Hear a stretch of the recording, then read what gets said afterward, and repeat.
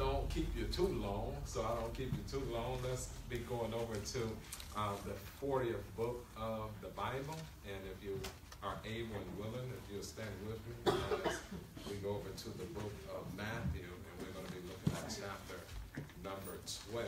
And I just want to read one verse in your hearing on this evening. Where did I put? The book of Matthew, chapter number 12,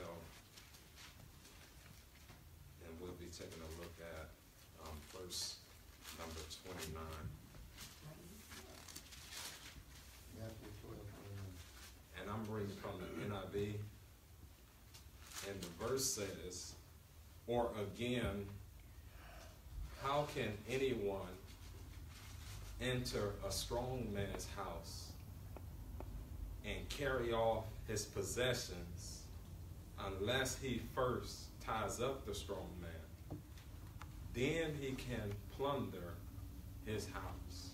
I want to talk to you for a few fleeting moments from the topic. Who's tying you up? Who's tying you up?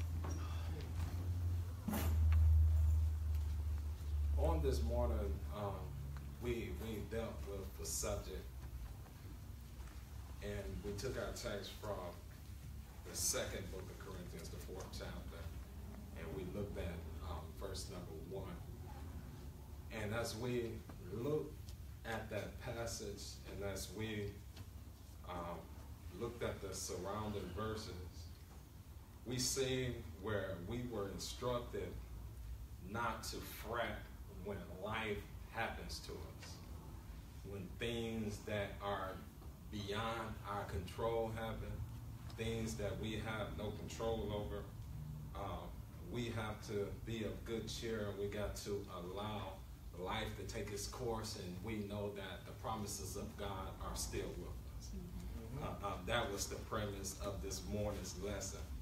But on tonight, and what I try to do, I try to be balanced in my lessons, just as the Bible is balanced when it comes to teaching.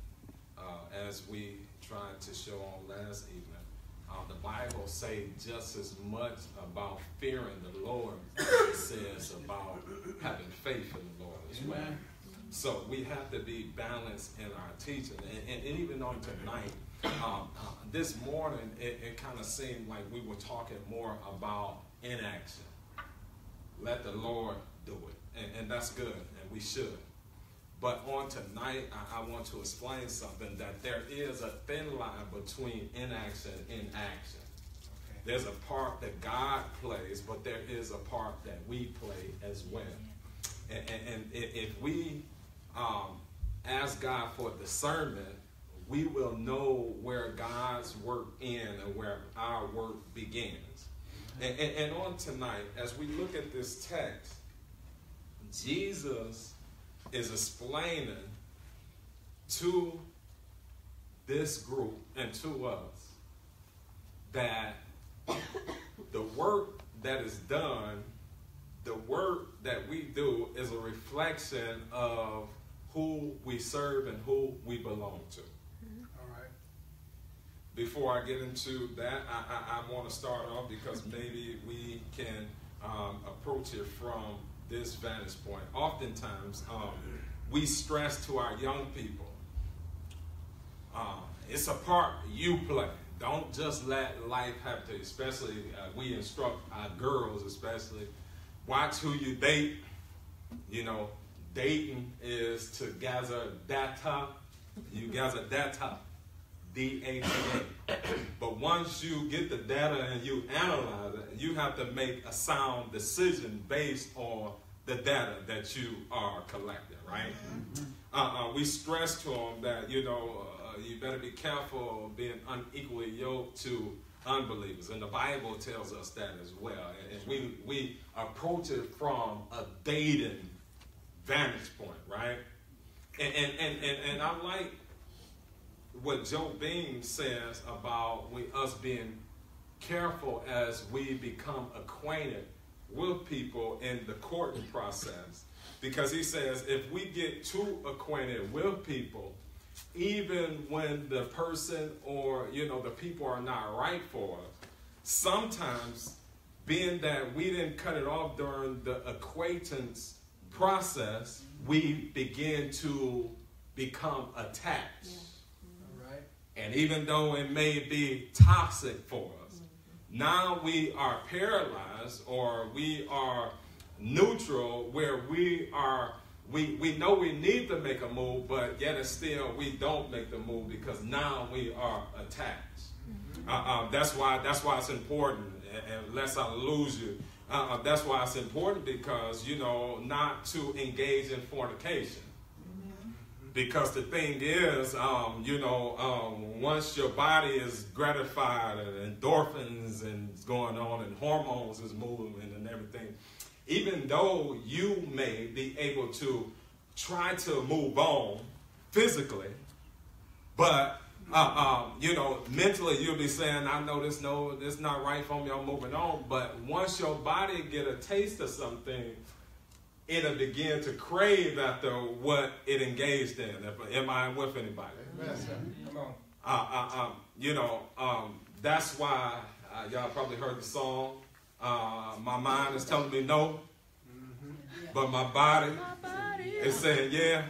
And that's true. That's true because the thing is, just like people market things to us, if they can get us to use certain things, even though our mind can say, well, that's not good for me, it's not benefiting me, and so on and so forth, but if they can get their product in us, our body will crave those products. Yeah, well, that's right. Come on, y'all. Don't leave me out here by myself. I ain't got to call the road, though. I wish I never would have touched the McDonald's fry. Because every time I see that M, even though my mind made up, but my body is saying, yeah, that's good for you. But the point to be made is, some things people want to tie up your body because ultimately they want to tie up your body, but ultimately if they can tie up your body, now they can tie up your mind. Yeah, well, that's right. That's good, yeah. So the Bible says, Jesus says, how can someone spoil a strong man's goods unless first they tie up the strong man? All right.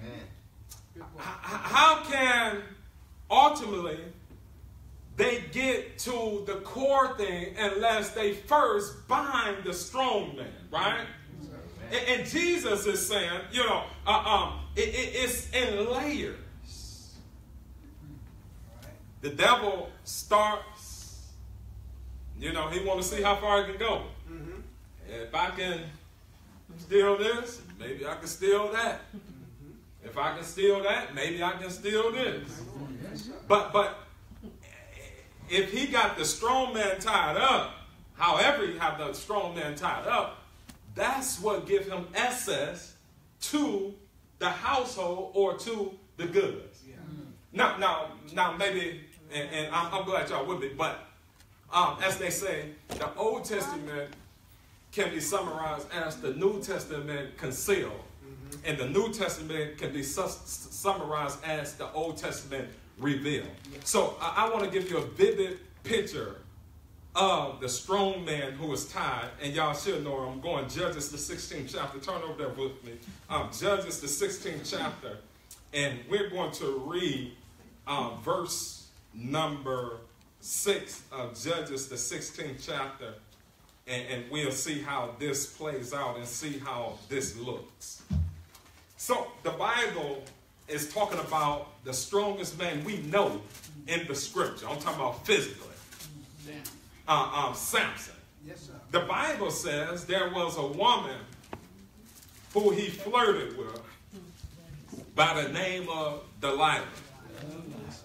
And the Bible tells us in verse number 6, Delilah said to Samson, tell me the secret of your great strength, how you may be tied up and subdued. Remember what Jesus said? Jesus said, how can you bind the strong man Well, how did it say? How can you strong as good? Yeah, how can you take the possessions of the strong man unless you first tie him up? In Samson, in our text, he played with certain things. Yeah, that's right. He knew his father warned him about it. Don't date outside the covenant of Israel. But Samson, I'm mighty, I'm strong. Who can whoop me? And he played with certain things, and lo and behold, he met a woman by the name of Delilah. And Delilah, he didn't understand that she wasn't just there for the right reason. Look what the Bible says. The Bible says in verse number 7, Samson answered her, if anyone ties me with 7 fresh bowstrings that have not been dried, I'll become as weak as any other man. That's right. But look what verse number 8 says. It says, then the rulers of the Philistines brought her 7 fresh strings. So Delilah, she's trying to play both sides. Oh, y'all, this is going to be beautiful when y'all see this. Let's go over back to Matthew, because y'all got to see this. Y'all got to see this. Because I know I'm in the right text. I know I'm right where I need to be. Because what Jesus is dealing with, you can see it right with Samson and Delilah. But in Matthew, the 12th chapter, in verse number 29, and I'm going to read it again, but I want us to see the verses that follow.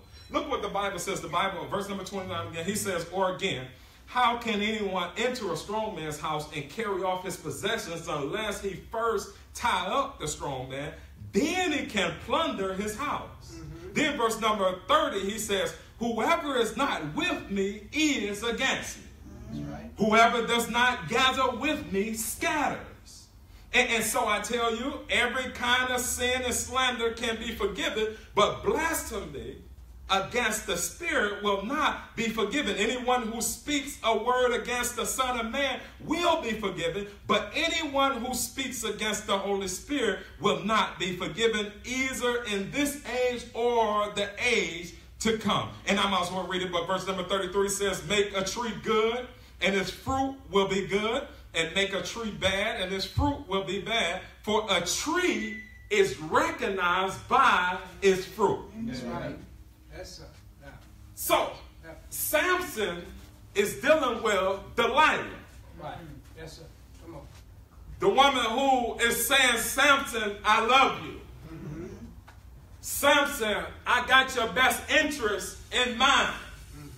Samson, we're going to ride off in the sunset. We're going to have little Samsons. We're going to have little daughters. We happily ever after, it's me and you, Samson. And the Bible says, yet and still she's conspiring with the Philistines. That's right. She wants to know, how can I bind the strong man? Because in her mind, she was out there spoiling his goods. Yeah. And I asked the question, who is tying you up? Because you got to understand that we have an adversary, and the adversary primarily is not after just tying up the body. The adversary is after tying up the head, which is Christ. But he starts with the body, just like Delilah started with the body. Samson, how do I tie you up? Yeah, come on. Samson told her about the body, and she tried it 2 times. But the 3rd time, Samson gave in, and now he said the head. Y'all got to see this. Y'all got to see this, right? And I know I'm telling the truth, because look what the Bible says. The Bible says, Jesus said, any sin that is against the Son of Man, he talking about the flesh. Y'all know Jesus was both God and man. Yeah, that's right. He said anybody that talk against the flesh, okay, he ain't born of no virgin. That ain't the Holy Spirit's baby. That's Joseph's baby. Jesus said you can be forgiven of that. All right, come on. You start talking about the fleshly stuff, things you can see, genealogies and all that, you can be forgiven of that.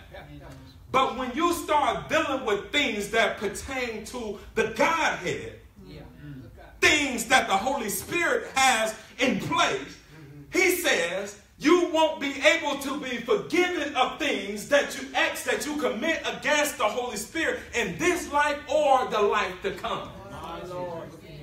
My Lord. Let me explain that. We understand as long as we come to forgiveness, God will forgive us.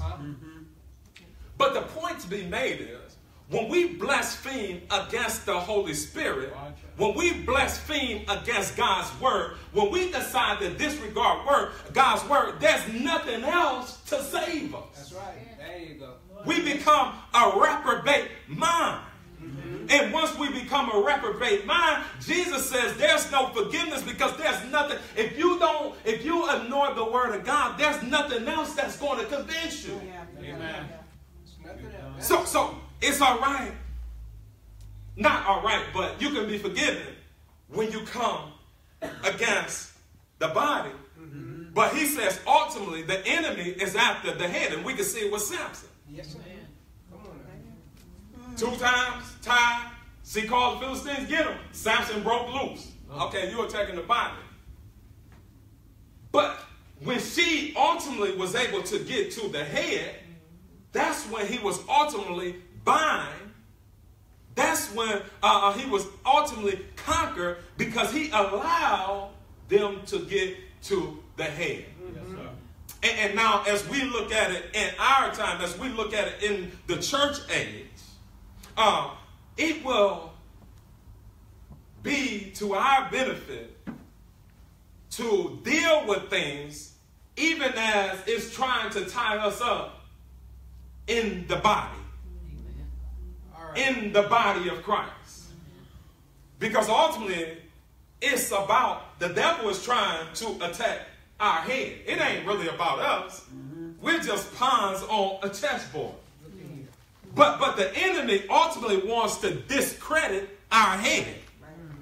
And the thing is, God has left some power in the body for us to do something so our head won't be harmed. Okay. Let me just say this, because unless we get too far, the point we're trying to make. In the natural, we don't mind dealing with things when we know that it's time, the situation down, time the organization down, we deal with it. Okay. I ain't gonna call no names, but those who hung around the schoolhouse, and maybe you've been the person. When you get one bad child in the classroom, oh, y'all ain't saying nothing because maybe it's all of y'all. But you get one bad child in the classroom. If that child continue to go unchecked, after a while, that child is going to spoil the rest of the children. Because if that child is able to get away with it, the rest of the children are looking at it as well. And this is good. See, most of the time, our teachers can't educate our children because they are tied up with behavior. Who's tying you down? The teacher will be better served dealing with that child's behavior, even though it may cause discomfort with the parents. But in order to educate the other children, he or she, for that matter, has to deal with the behavior of the child that is disobedient or disrupting the learning process. That's right. Now, we understand that in the classroom, but even on the job. If we allow one employee to get away with it, they set the precedence for all employees. That's right. Amen? That's right. If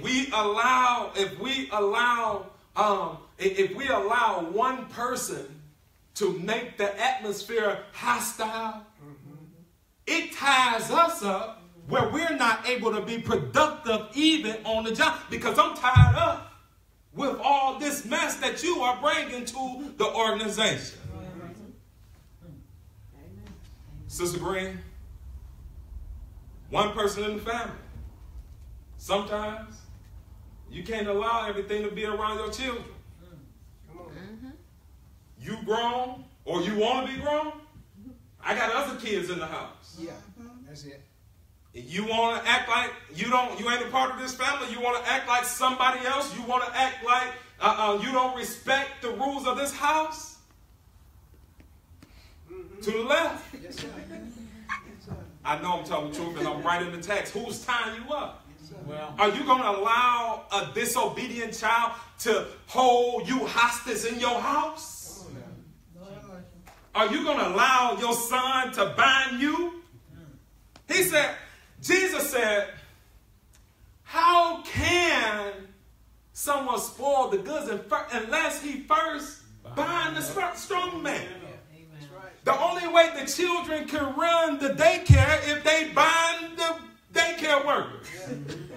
Lord Jesus, help us. But we got to be willing to deal with confrontation, those who try to tie up the body, because ultimately, Christ is saying they cannot tie up the head.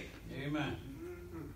And I like what Jesus said. He said, now, either make the tree good or make the tree bad. Yeah. Either you for me or you against me. Amen. Yes, sir. Jesus said, now either you are gathering with me or you scattering from me. Yes, sir. Jesus said, now either you disrupting the class or you helping the process of learning with the class. Yeah. And Jesus is blunt about this, and Jesus is dealing with this because he says it only makes sense because he says even in the natural world, he said even Satan and his kingdom, he says Satan is not divided against Satan. That's right. That's the book. Yes, sir. He said the demon of greed don't work against the demon of covetousness. They work together. Yes, sir. Sure they do. So when Jesus is explaining this to them, they are accusing him of working miracles due to the spirit of Beelzebub, Yeah. That's right. the prince of the demons. Yeah. And Jesus had to explain to him, he said, no, that ain't how Satan works. And we can take a note from that ain't how Satan works, and he was letting them know that ain't how the kingdom works either. Right. Either you're for me or you against me. Now the question once again is, who is tying you up? Because sometimes we allow things to take place and God wants action. Right. Amen? Come on, y'all. I got to give it to you because sometimes we sit back and we want God to do everything. No, it's some stuff that he left for us to do. That's right. And all the time it ain't comfortable. Amen. It ain't comfortable all the time, but it's something for us to do even when it's not comfortable. And y'all remember, they tried to tie Jesus up in this text. All right. They tried to tie him up. See, matter of fact, let me see if I turn over there. Matter of fact, I want to turn over there here. Well, yeah, let's turn over to verse number, let's look at verse number 46 of this same chapter. And let's look through the rest of the chapter. Look what the Bible says. The Bible says, while Jesus was still talking to the crowd, his mother and brother stood outside wanting to speak to him. Yeah, that's it. And someone told him, your mother and brother are standing outside wanting to speak to you. But look what the Bible says. The Bible says, Jesus replied, who is my mother? Who are my brother? That's right. Pointing to his disciples, he said, here are my mother and brother. And look what he said. He said, for whoever does the will of my Father in heaven is my brother and sister. That's what he said. He says now, it's based on the fruit of the tree. You can say all stuff, brother, sister. No, if you're doing the opposite of what brother, sister, mother do, you ain't my mother. He said those who keep the will of my Father are my brother, my sister, and my mother. That's what he said. That's the book. Yes, sir. but they want to tie him up. Jesus, you up here talking all this stuff in here, and your mother and your father's out here waiting for you.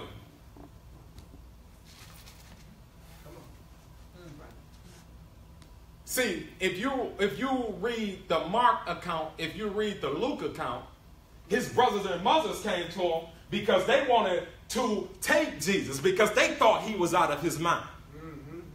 Matter of fact, we'll read it. Let's go over to Mark real quick. We'll go over there. I don't want to just quote it. Let's go over there. We got time. We're doing pretty good on time. Let's go over to the book of Mark. Chapter number 3. Chapter number 3 of the book of Mark. And we'll look at why he said this concerning them as well. Mark, the 3rd chapter. And look what the Bible says. The Bible says in verse number 20, then Jesus entered a house, and again a crowd gathered, so that he and his disciples were not even able to eat. When his family heard about this, they went to take charge of him, for they said he is out of his mind. And the teachers of the law who came down from Jerusalem said, he is possessed by Beelzebub. By the prince of demons, he is driving out demons. So Jesus called them over to him and began to speak to them in parables. How can Satan drive out Satan? If a kingdom is divided against itself, that kingdom cannot stand. If a house is divided against itself, that house cannot stand. And if Satan opposes himself and is divided, he cannot stand. His end has come. And then he says the same thing over in verse number 30. He said, because they were saying he has an impure spirit, then Jesus' mother and brothers arrived, standing outside. And he sent someone to call him, and a crowd was sitting around him. And they told him, your mother and your brother are outside looking for you. And he said, who are my mother and my brother? So, once again, how does this tie into who's tying you up? Because the thing is, oftentimes, when we have physical ties, sometimes we don't want to go against physical ties. But we know Jesus should be preeminent in all things. That's right.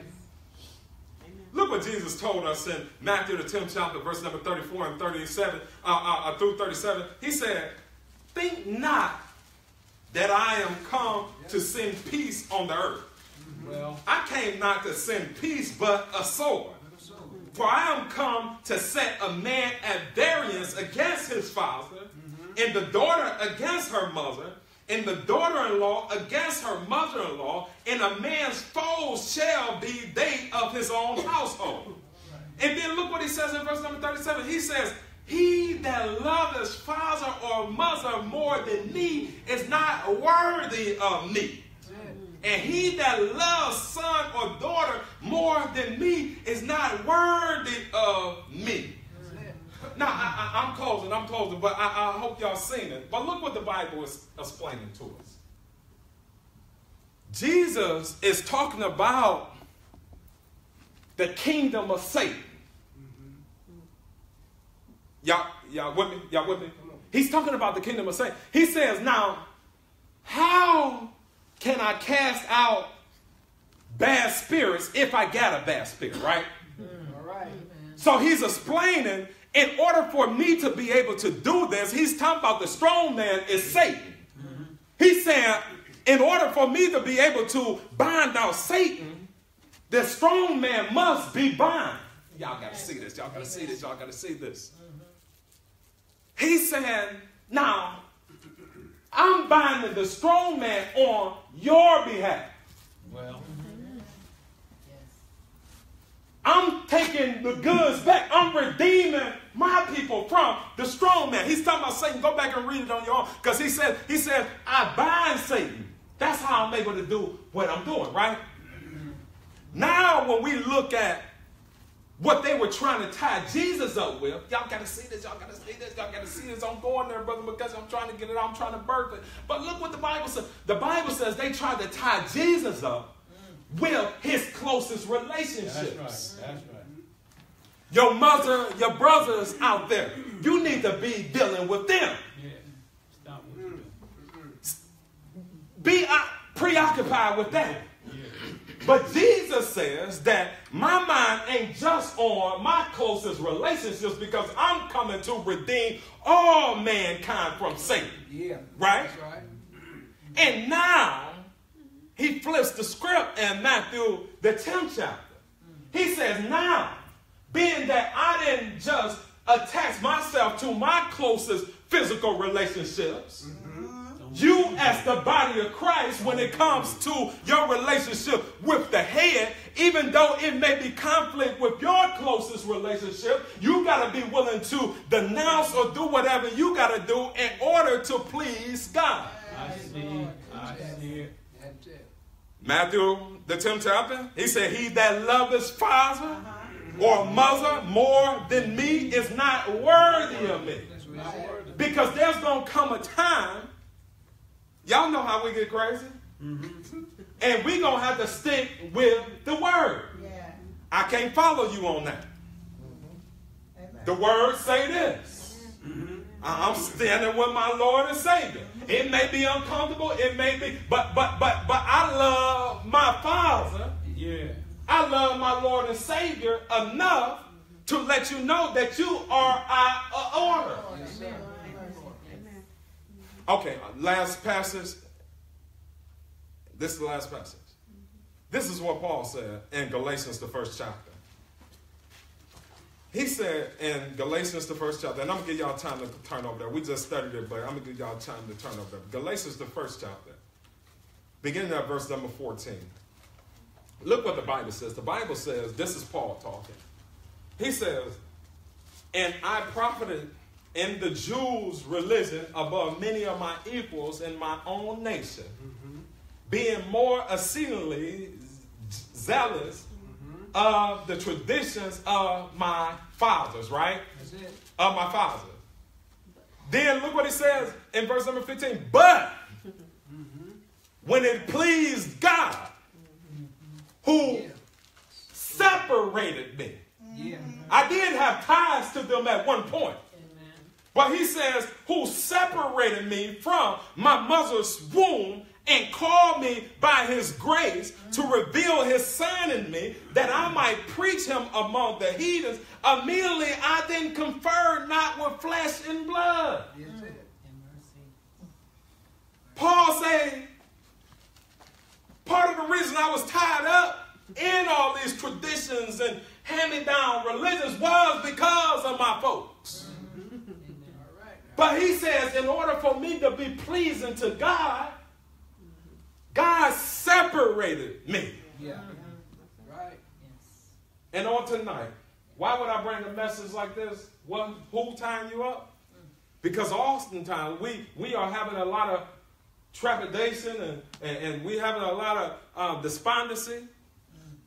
And we know what we got to do, Come on. but we continue to delay it. Lord Jesus. Amen. We talking about a thin line between action and inaction. Well, Sometimes we know what we got to do. We know who's the problem. We know what needs to be done. But yet we still put it off. We ignore it.